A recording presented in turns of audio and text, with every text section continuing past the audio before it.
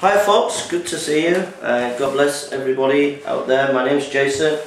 My website's jasonburnspreacher.com, and you can get me on Facebook and Twitter, and also Royal Blood Ministries you can get on website and Facebook and Twitter. Okay. So we're looking at who wrote the Gospels by Dr. Timothy McGrew. You can get this PDF paper, read it, digest it, and get it within a few minutes, half an hour, and you'll get a good grasp of this article. We're looking at who wrote the Gospels. This is part of the ministry on a Saturday where I'm trying to encourage pastors, preachers, evangelists to meet to pray together. So if people are not coming, I'll just do the videos and people can watch them online. Okay, so God is good. God is good. We have a good God. So I'm just going to go through this and read bits here and there and commentate on it. And you can get this PDF and download it and read it yourself. It's called Who Wrote the Gospels, Dr. Timothy McGrew. We're going to be looking in the next couple of weeks on the issue of the canon, the formation of the canon. It's something that I keep thinking about, meditating on, and trying to provide resources on at the moment, something on my mind. So, and I'll be making videos on other theological topics, but this is particularly for the Bible study and apologetic ministry on a Saturday. People want to come and learn about the Christian faith. Okay. Dr. Bart Ehrman said some books, such as the Gospels, have been written anonymously, only later to be ascribed to certain authors who probably did not write them. Apostle and friend of the apostles, Bart Ehrman, Jesus Interrupted, 2011, page 101 to 102. Richard Dawkins says, the Gospels are not reliable accounts of what happened in the history of the real world. All were written long after the death of Jesus, and all after the epistles of Paul, which mention almost none of the alleged facts of Jesus' life. Nobody knows who the four gospel evangelists were, but they almost certainly never met Jesus personally. Richard Dawkins, The God Delusion, 2006. So,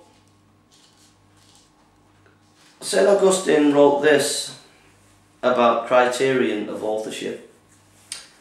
Why does not one doubt the genuineness of the books attributed to Hippocrates?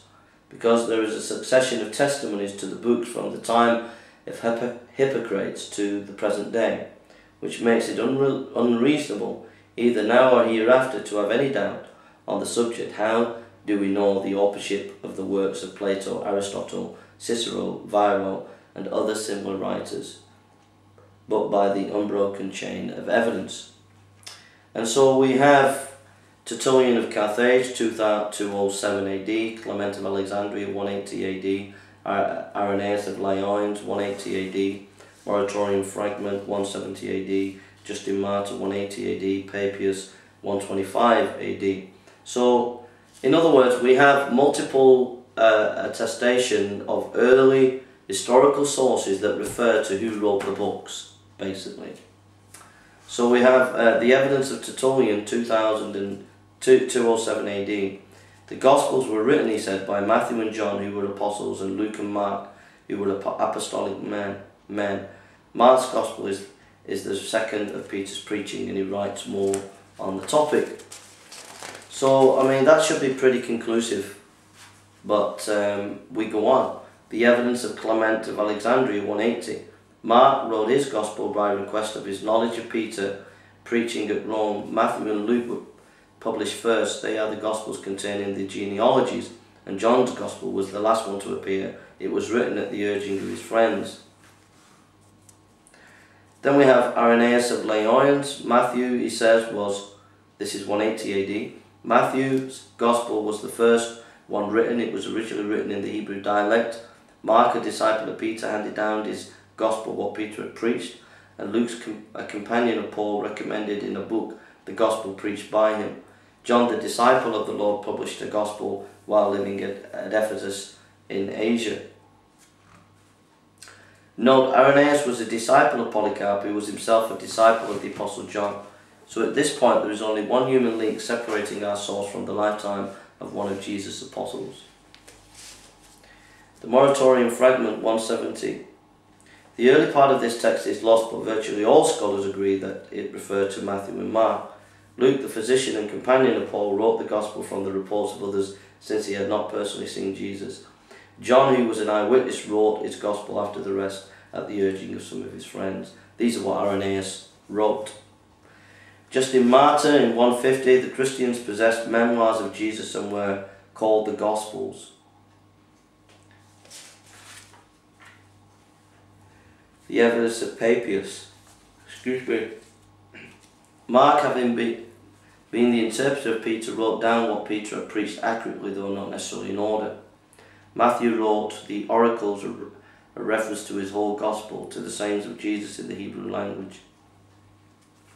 So what we have here from this multiple attestation is in Tertullian in Carthage, Clement in Alexandria, Irenaeus in France, and Papias in Asia Minor. All these different areas of the ancient world were referring to the Gospels as written by the authors, which is pretty powerful historical evidence, really. Then we have not only these early church fathers that reference who wrote them, we have quotations, earlier quotations of the four Gospels, which show you that they were around early in the mid and late 1st century. Ignatius' letter to Polycarp, 170 AD, in all circumstances be wise as a serpent, and perpetually harmless as a dove, which is a quotation of Matthew 10:16. And we'll give one more by Polycarp. Polycarp, letter to the Philippians, 108 AD. Blessed are the poor and those persecuted for righteousness' sakes, for theirs is the kingdom of God. Luke 6:20. And I could give you more quotations there to back it up. So he summarizes, the four Gospels and Acts are used copiously by the early church fathers, taking us back to within the lifetime of the Apostle John himself. Even heretics tacitly acknowledge their genuineness, which they would not have done if they could help it. Justin Martyr, 150 AD, tells us how the early church operated. This is significant information.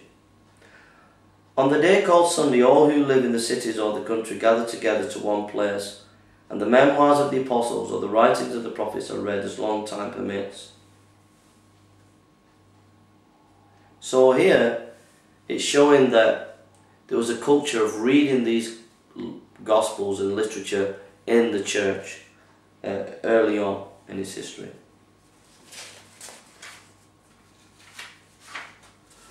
Excuse me, get tired? Excuse me.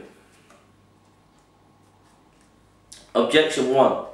From Matthew's use of the third person pronoun, Matthew's Gospel is written completely in the third person, even when this Gospel narrates the event of Matthew being called to become a disciple. It talks about him, not about me.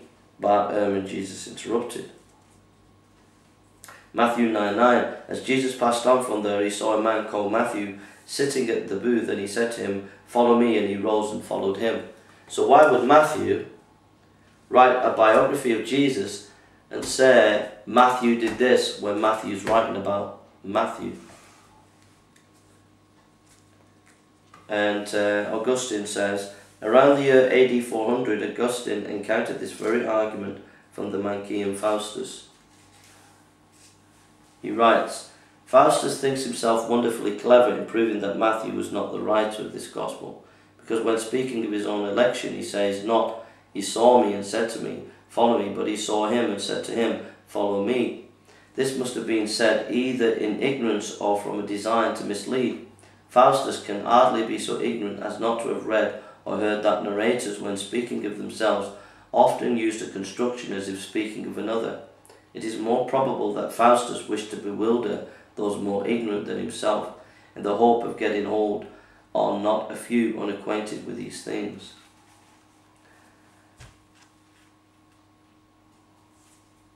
Augustine says, excuse me, just getting a bit tired, sorry.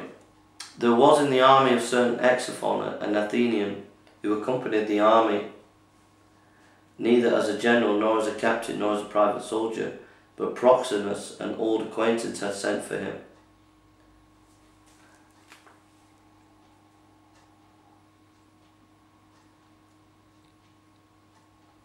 Exaphon and Nabasis 3:1. So this is talking about Exnaphon, and Exnaphon wrote it. And we can go into all the objections in it, but I've just given you a bit of historical information that early on, before Gospels were accepted. So you can go into detail of this, read this and study it yourself. Who Wrote the Gospels by Timothy McGrew. God bless you. Thank you for listening. Getting a bit tired now, so I think I'm going to wrap it up in a minute. I'm going to make one video or two short videos and then wrap it up. So thank you for listening and God bless you. Take care.